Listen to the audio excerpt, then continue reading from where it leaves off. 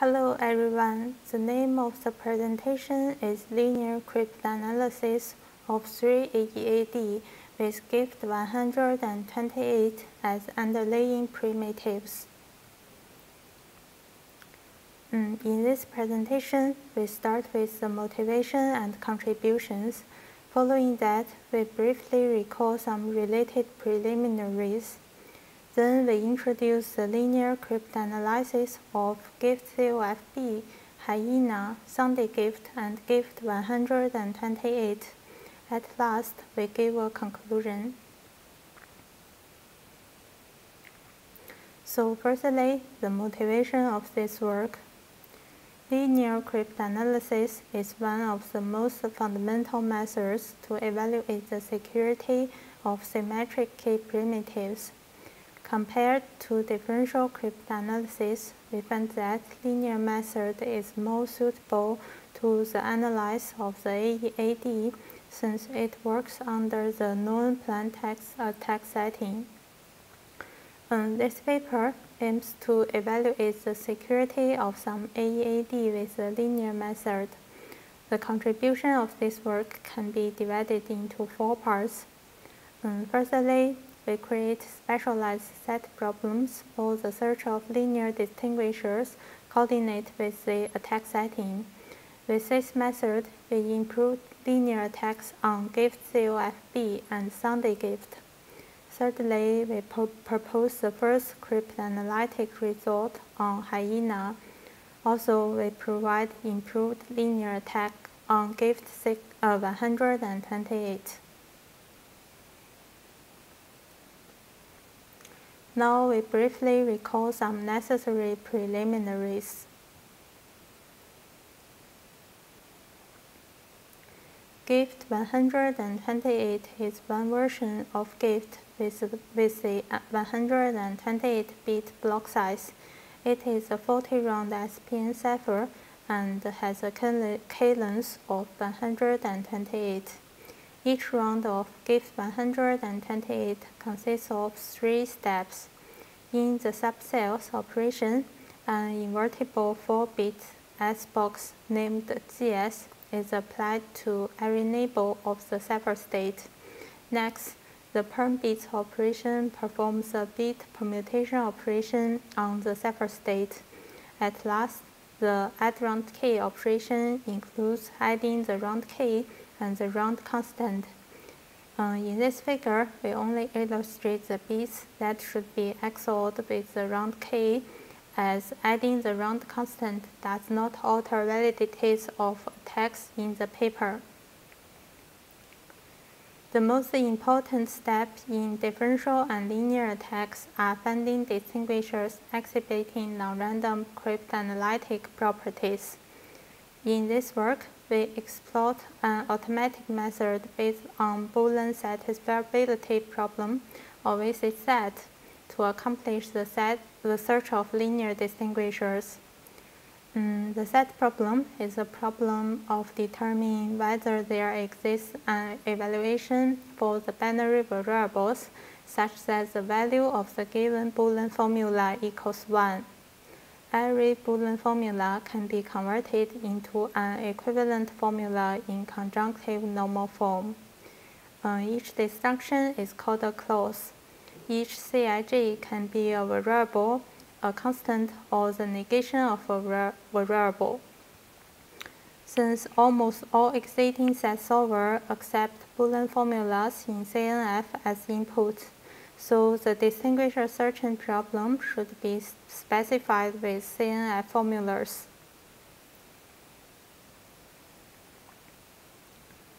Benefiting from the simple but elegant structure of GIFT-128, describing the propagation of the linear mask inside the cipher boils down to tracing the propagation of the linear mask across the S-box. We donate X and Y the input and output masks of the S-box. To include the absolute value of the correlation, we employ 2 Boolean variables, epsilon0 and epsilon1, so that the summation of them equals this value. Next, we define a 10-bit Boolean function f looks like this and simplify the expression with the off-the-shelf software logic ready. Then we get a set of Boolean formula that precisely depicts the relation among x, y, epsilon0 and epsilon1. Aside from tracking the propagation of linear mask inside the cipher, the set problem should clarify the correlation of the targeted linear trail. Suppose we intend to search for the around trail with the absolute value of the correlation being no less than 2 to the minus psi. Let epsilon kij be the auxiliary variable regarding the JSS box in the S rounds. Then the valid linear trail should satisfy this condition. This inequality constraint can be converted into a sequence of Boolean expressions with the sequential encoding method.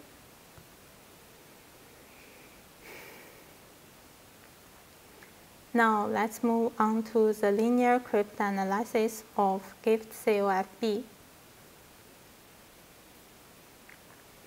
GIFT-COFB is an AEAD that instantiates the combined feedback mode with GIFT-128.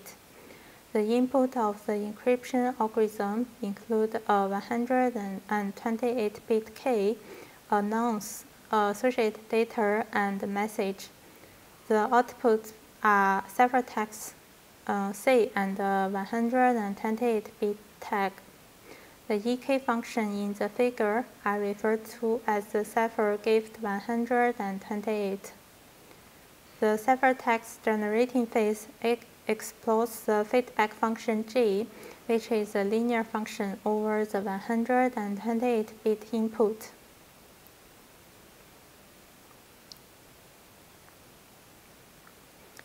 We target the encryption function in the message processing phase highlighted in red. The property of the primitive puts some restrictions on the linear approximation in the linear attack. Firstly, since the designers claim 64-bit IND CPA security under the nonce-respecting scenario, the data complexity of a valid attack on GIFT-COFB should be lower than 2 to the 64.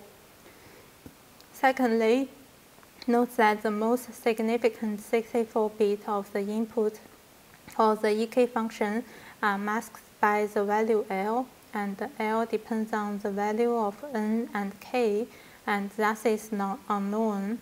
Therefore, the verification of the linear relation should be irrelevant with the most significant 64 bits. To accomplish the search of linear approximation fulfill these restrictions, we attempt to encode it with Boolean equations.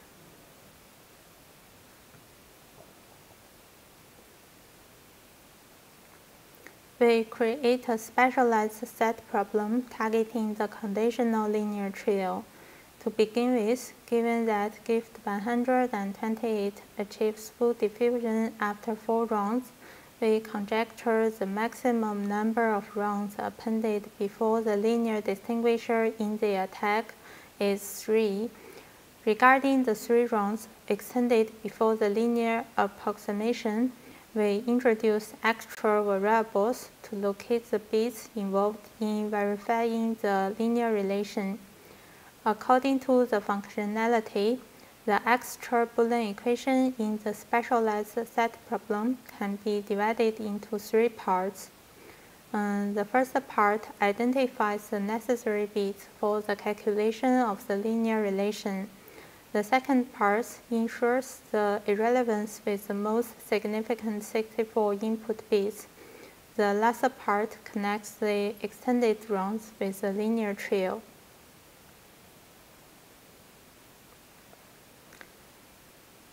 Now we look into some details. For each S box in the 3 appended rounds, we introduce 4 Boolean variables mu0 to mu3 to signify whether the 4 values of the input bits should be known for checking the linear relation respectively. If the value of xi should be known for the verification of the linear relation, mu(i) is set as 1. Likewise, we utilize 4 Boolean variables mu0 to mu3 to stand for whether the 4 values of the output bits are the necessary bits for calculating the linear relation. Since the S-box is a nonlinear operation, the 4 values of the input bits must be known if any of the 4 output bits turns into necessary bits. Thus, the newly included variables should satisfy this constraint, and it can be converted into Boolean expressions with a similar approach used for the S-box. These expressions constitute the first part of extra Boolean equations in the specialized set problem. Then donate mu(kij) and nu(kij), the variables for the J-size box in the as-appended round before the linear approximation, to make sure that the evaluation of the linear relation does not rely on the most significant 64-bit of the input. We should append 64 equations to the set problem. These equations are the second part of extra Boolean equations. Now, suppose that the input mask of the linear trio in the original set problem is symbolically represented as A0 to A127. The value of the bits masked with AI equals 1 should be known so that we can estimate the validity of the linear relation.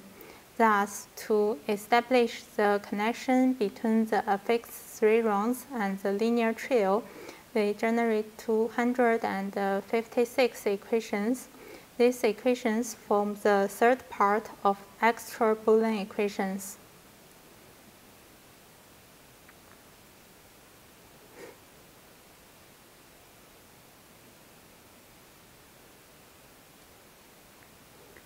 We apply the specialized set problem to assist the search of linear distinguisher for GIFT-COFB. In the test phase, we observe that the absolute value of the correlation for the optimal 11-round linear trio regarding GIFT-128 is 2 to the minus 31. Given the linear Haar effect of GIFT-128 is relatively weak, we guess that the data requirement for linear attacks with 11-round approximations may be larger than 2 to the 64. Thus, we utilize 10-round linear approximations to realize K-recovery attacks for 3 AEAD. The maximum absolute value of the correlation for the 10-round linear trio is 2 to the minus 26. We find no trio satisfying the specialized set problem if the absolute value of the objective correlation for the linear trio is fixed as 2 to the minus 26 or 2 to the minus 27. When the objective correlation is set as 2 to the minus 28, about 70,000 of linear trios are returned by the set solver, but none of them can be used to launch 16-round attacks. So we lower the objective correlation of the specialized set problem to 2 to the minus 29 and discover more than 400,000 of linear trios. The distinguisher is a unique one, achieving the minimum number of guess sub-k bits. The ELP of the linear approximation is 2 to the minus 57.68.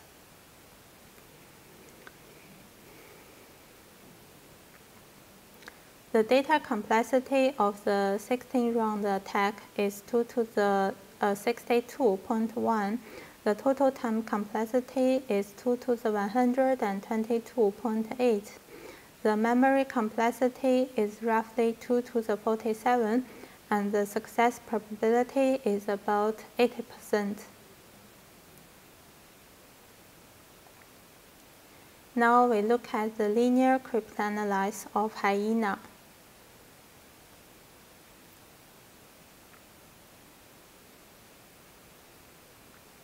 Hyena is the instantiation of the hybrid feedback-based encryption with authentication mode of operation with the cipher GIFT-128. The input of the encryption algorithm includes a 128-bit key, a 96-bit nonce, associated data, and message. The outputs are ciphertext C and a 128-bit tag. The EK function in the figure are referred to as the cipher GIFT-128. The ciphertext generating phase exploits a linear feedback function.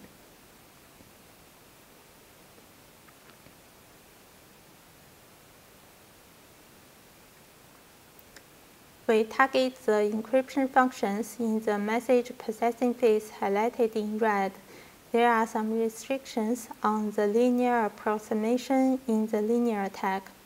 Under the nonce-respecting scenario, the designer claims that for a valid attack, the data requirement should be less than 2 to the 64, and the time complexity is bounded by 2 to the 128. Beyond that, Hyena also creates a 64-bit unknown value delta before the associated data processing phase.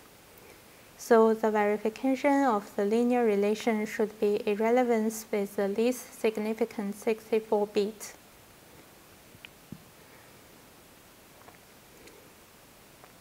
To accomplish the search of linear approximation fulfill these restrictions, we replace the second part of extra Boolean equation in the specialized set problem.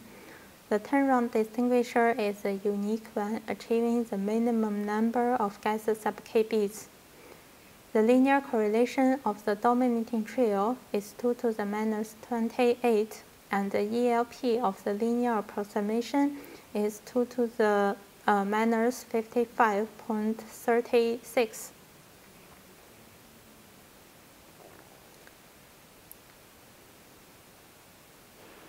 The data complexity of the 16-round attack is 2 to the 61.51. The total time complexity is 2 to the 122. The memory complexity is roughly 2 to the 52, and the success probability is about 80%.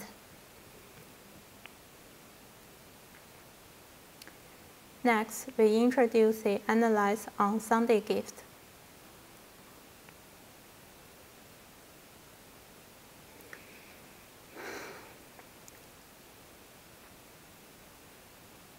Sunday gift is a family of AEAD that exploits the scheme Sunday with GIFT-128 as the underlying block cipher. The encryption algorithm takes as input a 128-bit key, an associated data, and a message. The output of the encryption is a ciphertext and a tag. Unlike the case in previous two primitives, because there is no limitation at the input of the EK function, we propose to attach 4 rounds and 3 rounds before and after the distinguisher. The turnaround distinguisher is a unique one, achieving the minimum number of guess sub-k bits. The linear correlation of the dominating trio is also 2 to the minus 28, and the ELP of the linear approximation is 2 to the minus 55.36.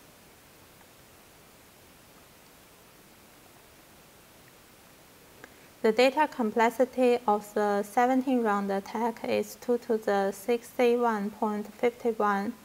The total time complexity is 2 to the 123.38, and the memory complexity is roughly 2 to the 49. The success probability is also about 80%.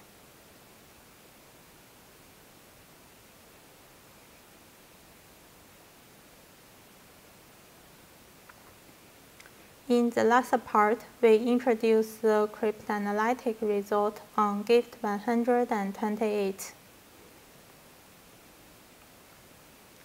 We intend to attach 4 rounds and 3 rounds before and after the distinguisher. All the 8,192 optimal 19-round trials with correlation 2 to the minus 59 cannot derive 26-round attacks, so we gradually reduce the objective correlation.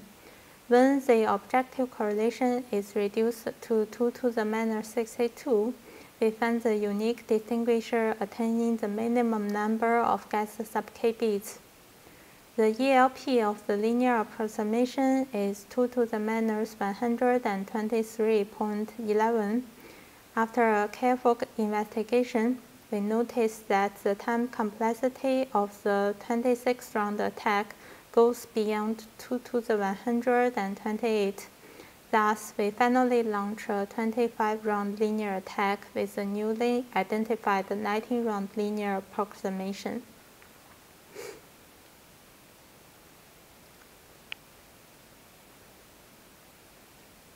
The data complexity of the 25-round attack is 2 to the 124.75. The total time complexity is 2 to the 126.77. The memory complexity is roughly 2 to the 96, and the success probability is about 50%. Note that the success probability of the attack can be improved by repeating the entire work with a new group of plaintext-ciphertext pairs. Now we finish all the contents in the paper and give a conclusion.